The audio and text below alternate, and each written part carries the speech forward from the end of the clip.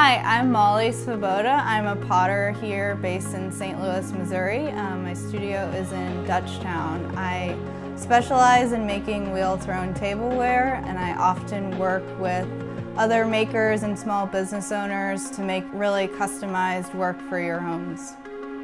My primary medium is clay, but I work in a number of different firing processes to create a pretty timeless and minimal aesthetic, but I work in a lot of different kinds of neutrals, a few different textures to create some interesting variation within my different bodies of work. So some of my processes are mid-fire clay, fired right here in my studio, and then I work in a few different high fire processes fired locally through Craft Alliance or Merrimack Community College, and those could be natural gas kilns, soda fire, and wood-fired kilns, and they create very unique, one-of-a-kind aesthetic and effects on the clay body that's not able to be produced just through electricity.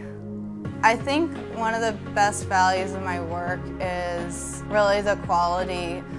Wheel-thrown plates are kind of a dying art. People are often moving towards slab and even production casting methods. So it definitely is a rare thing, and it's something kind of subconscious in the work that you can really feel when you pick up that wheel-thrown plate. You can feel the weight of it, you can feel almost like the time spent while making it, the direct contact to the clay, all the energy that goes into producing that plate, I think is passed on and felt when you pick up those pieces. In pottery, as it's blowing up culturally, we see so many amazing artists online.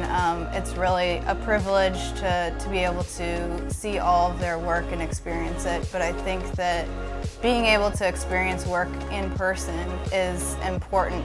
And so I really encourage you to come out and pick up a pot in person and talk to me about it. I would love to hear what you think, and I'd love to talk to you more about the process.